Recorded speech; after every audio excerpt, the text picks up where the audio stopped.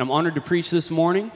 The pastor is out of town having some much needed family time and some time away. How many of you know the pastors need that?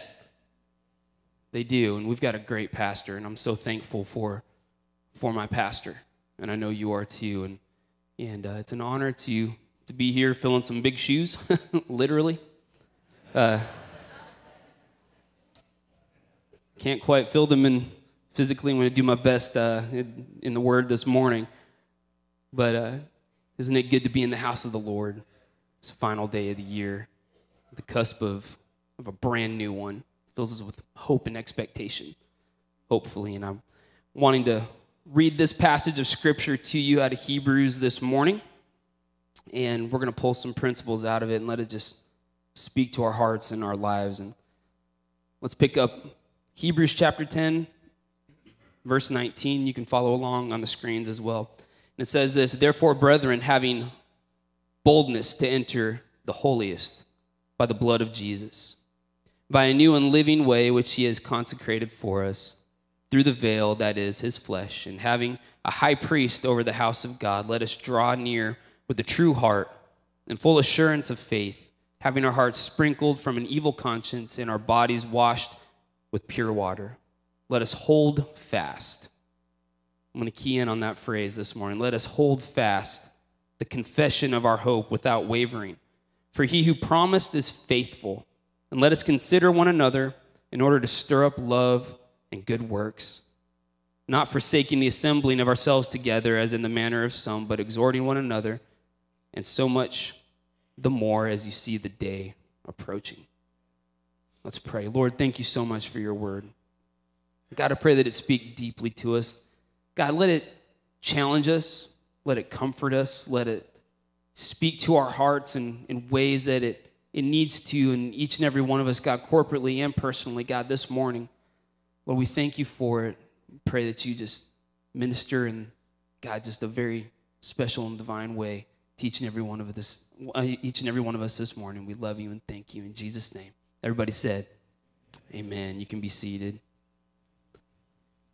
I want to key in on that phrase, let us hold fast, this morning. Originally, it's a nautical term stemming from the Dutch term hold vast, meaning hold tight. Holding fast refers to being on board a vessel, a nautical vessel, and a line that is fast is firmly and positively secured. And, being on a ship, especially in tumultuous seas and times of storm, it's really important that you secure your lines of rigging. Nowadays, that term hold fast is referring to grit and bravery and holding on. And let's face it, life takes some grit. Most of us, save some of the little ones in the room, know that. We know that already. We've had that experience, those times when we've had to muster up the bravery to go on. The times that we've had to have some grit to get through a season that we're in. And it's in those moments that what we're holding fast to matters. The older I've gotten, I appreciate the new year, and I appreciate the reflection that comes with the closing of the old year, but some of it feels like the slow click up the roller coaster. You know what's coming, and you're preparing yourself for the white-knuckled ride ahead. It's like, hang on, here we go. Does anybody identify with that?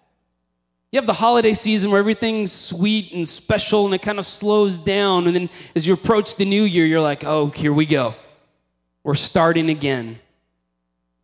And when it comes to the beginning of the new year, it's important that we all approach it firmly and positively secured in our faith, holding fast.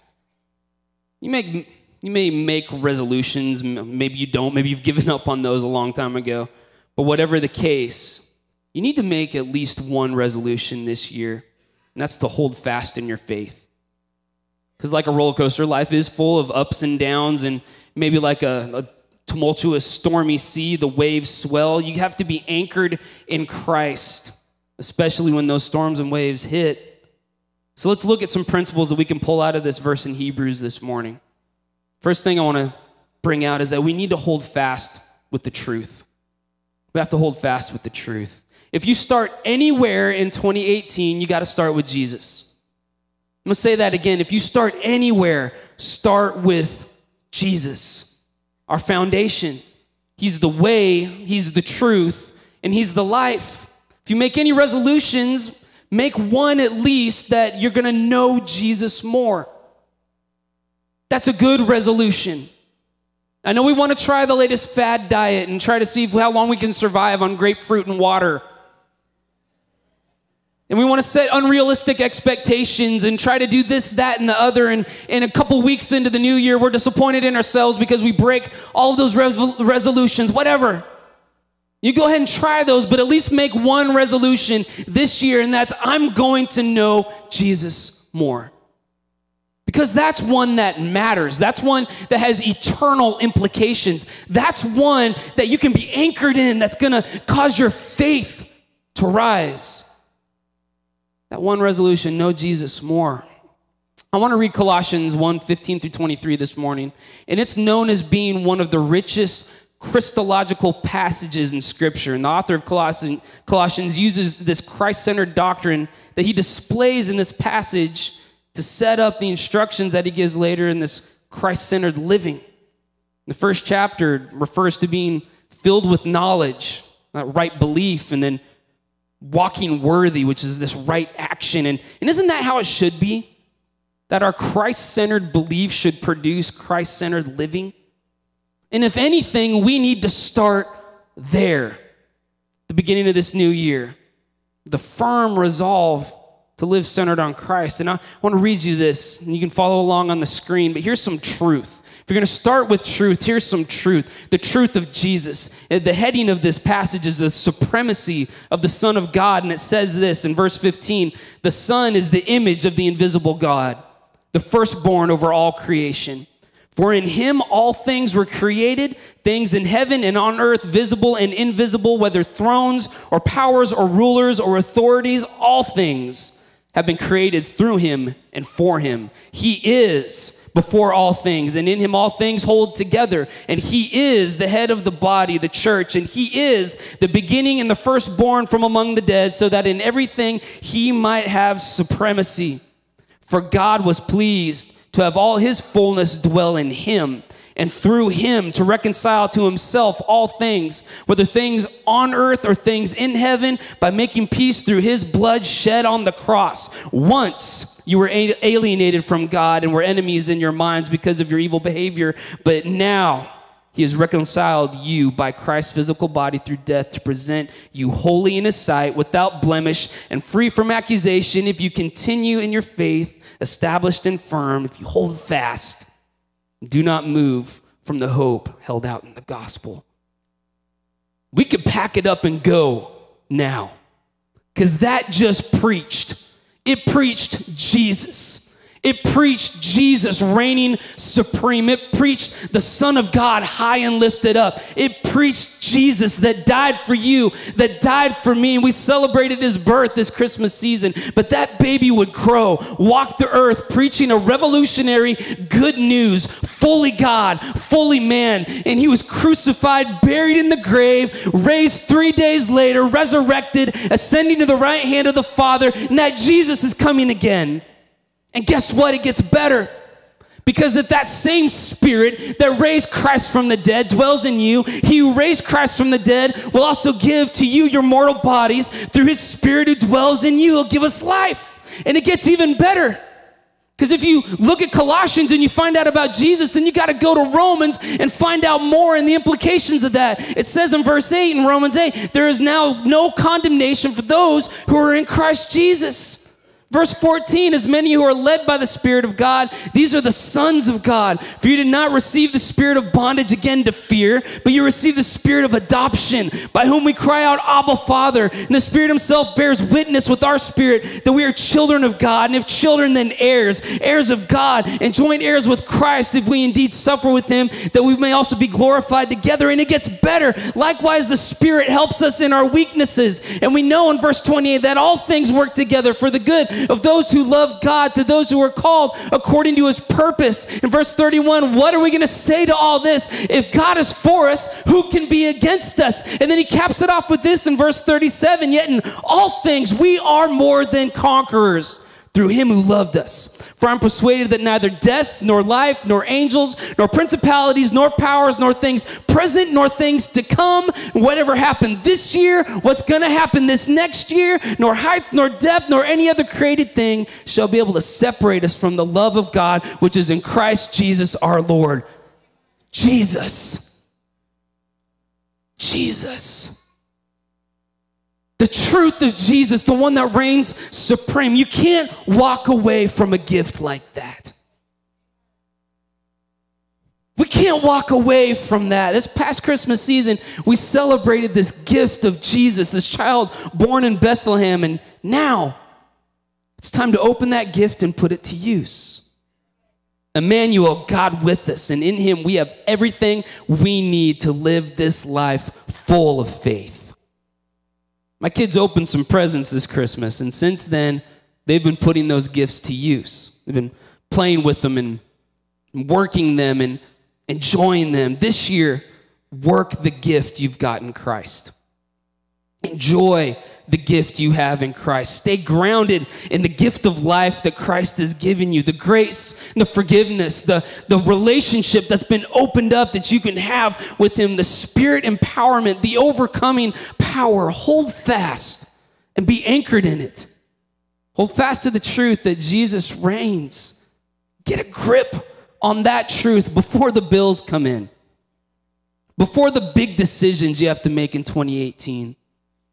Before the work grind hits again, before the semester starts back, before any of that stuff, hold fast to that truth. Heading back to Hebrews in that passage, we can hold fast to truth, and because of that truth, we can be bold and we can draw near. In verse 19 it says, therefore, brethren, having boldness to enter the holiest by the blood of Jesus, by a new and living way which he has consecrated for us through the veil, that is his flesh, and having a high priest over the house of God, let us draw near. That scripture says that we can boldly enter into the most holy place. We've been given access. You have been given access. And not only have we been given access, but we've been invited into close relationship. And you know what that close relationship should cause us to live with? Confidence. What if you started this year with a renewed sense of confidence? Not in yourself, not in your bank account, with what you can do with your own two hands, not anything like that, but this renewed sense of confidence in God. Fresh and new, resolute, standing on the truth. And not only can you be made new, not only can you be bold and draw near, but you can be made new. In verse 22, it says this, let us draw near with a true heart and full assurance of faith, having our hearts sprinkled from an evil conscience and our bodies washed with pure water. Because of Jesus, we can be made new from the inside out. Heart, mind, our way of living, all of it. This truth should cause us to live with hearts full of faith. It should cause us to think differently. It should spill out into the life that we live. Start 2018 from a place of truth and allow that truth to be what helps you get a grip and hold fast in this life. The amazing thing is Jesus has extended a divine lifeline to us. Let's hold fast to it. So not only should we hold fast with truth, but secondly, we should hold fast with our declaration. Verse 23 says this, let us hold fast the confession of our hope. Realize this, what you declare matters. What have you been declaring over your life lately? What have you been saying? What have you been confessing? What have you been declaring? Have you been declaring things based on your confession of hope? Have you been declaring things based on your confession of hope that you have in Jesus, or have you been declaring things based on your perceived inadequacy? Or declarations based in frustration or anxiety? Know this, what you declare will either propel you into the abundant life that's available to you in Jesus, or it will put up fences of limitation. I'm going to say that again. What you declare will either propel you into the abundant life that you have available to you in Jesus, or it's going to put up fences of limitation. We see in Proverbs that the tongue has the power of life and death, and we need to learn all the more to speak with purpose. Your spiritual life and strength are accelerated through what you declare, so speak truth. If you're going to hold fast with the truth, and then declare the truth. Hold fast through your declaration. Speak the word. What if this year, because you're holding fast with the truth, you begin to declare that truth in your life on a daily basis? You know, here's something interesting to think about. As the people of God were about to cross over into the promised land, they were instructed to speak first and act second. Their actions flowed out of what they spoke.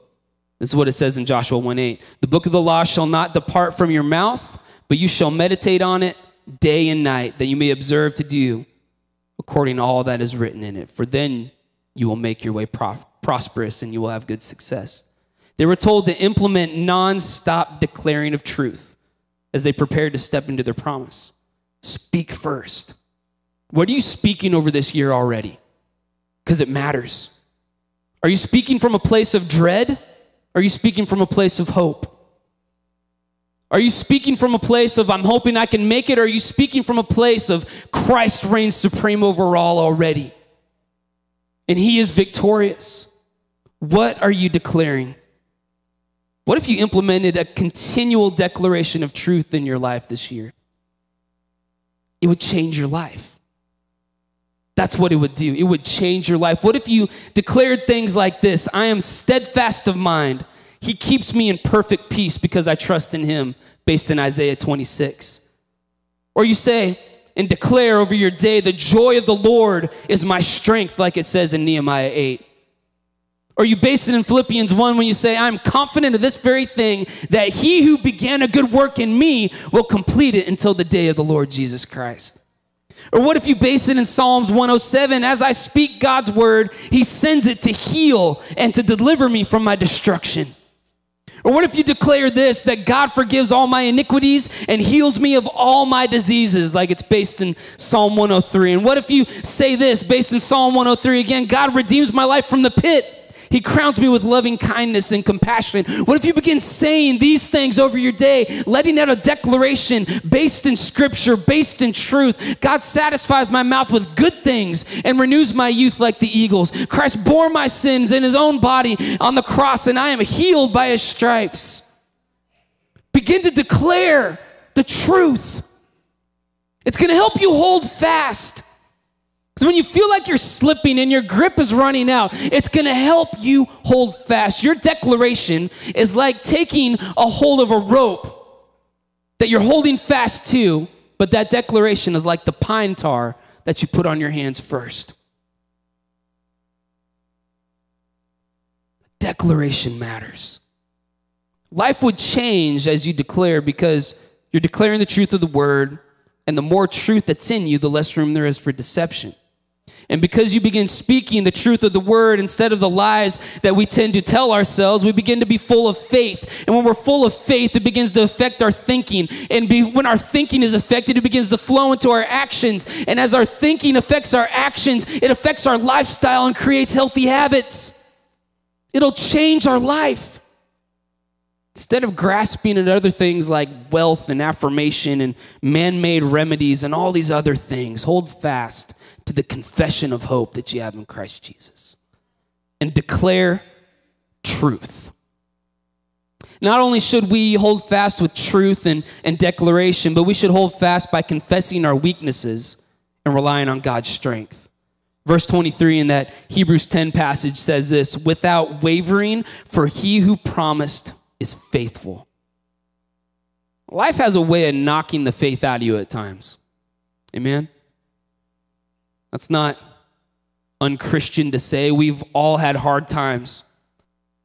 We've experienced that, and sometimes it can cause your faith to waver. You can feel like you're about to lose it, like you're just hanging on, that your grip is slipping.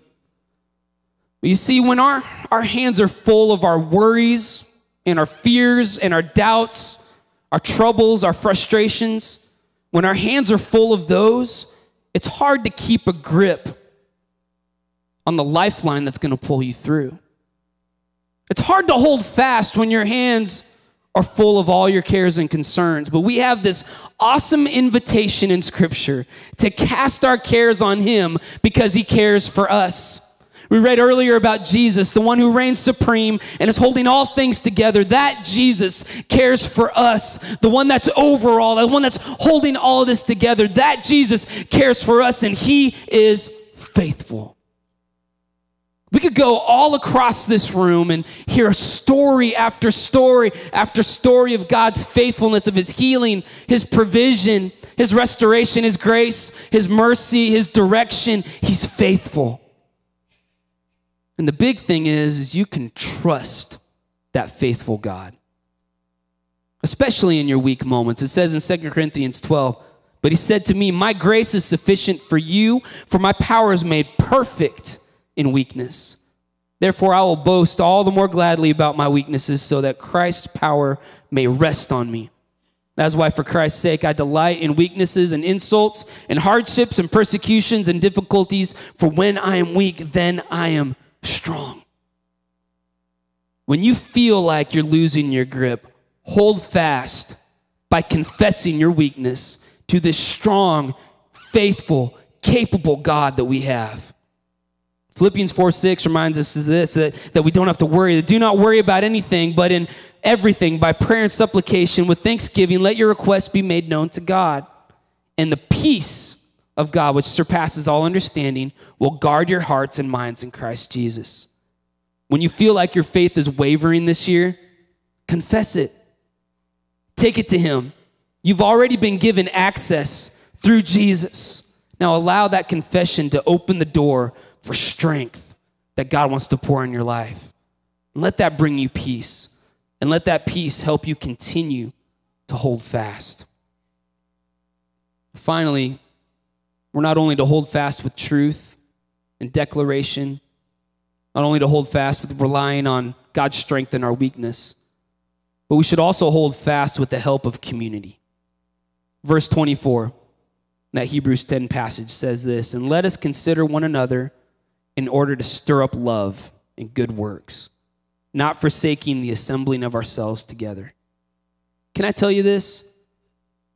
That one of the greatest strengths we have, one of the greatest gifts that God has given us is each other. We have a great church. We have a great church. There are great people here at this church. We're blessed, Westmore. I hope you realize that. I hope you know it. I've met some of the best people I've ever known in my entire life at this church. We're blessed. And it would be an anchor point for each and every one of us to maximize the relationships in the community that's available if we open ourselves up and grow in faith together. And the imagery here is this stirring up of love and good works. It's the image of stoking a fire, stirring the embers, keeping the flame going. How about we stir up the family room this year with love and encouragement? This bond of love that we have. Because when we do, we're helping each other hold fast. Every time you walk into this room, we don't know exactly who's going through what. Who's experiencing a hard time? What kind of week somebody just came out of? What they're dealing with personally that nobody knows. But when we stir up these good works, these moments of love and encouragement, man, it means something. Your smile, your hug, your good word, what you have to offer when you walk into this place could be exactly what somebody needs to hold fast. God could use you in an incredible way to help somebody else. If you do anything in 2018, I know we talked about this resolution of starting with Jesus, but go to church. Be here. Get involved. Get plugged in. Get the truth in you through the community Bible reading. Get plugged into a small group. Intentionally maximize the relationships that are available. Growing together. I love this verse in Ecclesiastes 4:12. It says this, that though one may be overpowered, two can defend themselves, but a three-strand cord is not quickly broken. It's an imagery there of a rope, a lifeline. That rope that we hold fast to. These three strands woven together. There's you, there's me, there's Jesus. There's Jesus. Because you see, where two or three are gathered together in his name, there he is in the midst of them. So there's this divine intertwining.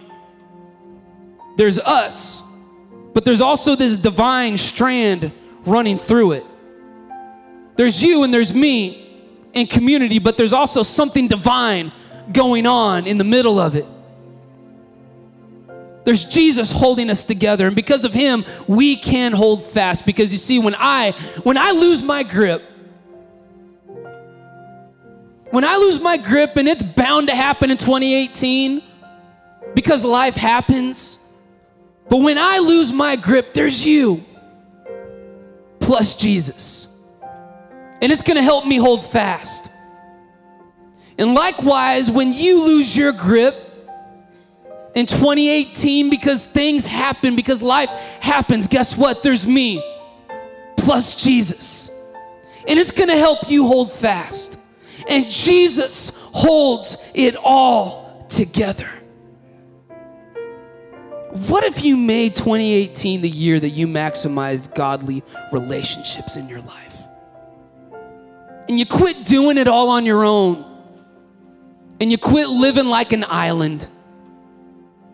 And you took all these things and you said, you know what? I'm going to anchor myself in truth. I'm going to hold fast with truth. And I'm going to declare it. Not only am I going to declare it, but God, I'm going to be open and willing and vulnerable. I'm not going to try to do it myself with my own frail two hands, but I'm going to release it to you because your strength, your grace, it's enough. But God, now I'm not going to stop there, but I'm going to be open enough to allow myself to be relationally connected with believers.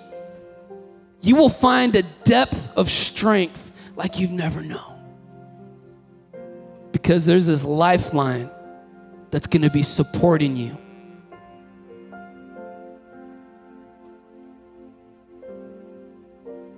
You know, tonight, you're probably going to celebrate. Unless you're one of those people that says, I got to work in the morning, I'm going to bed. But for the majority of us, we're going to celebrate.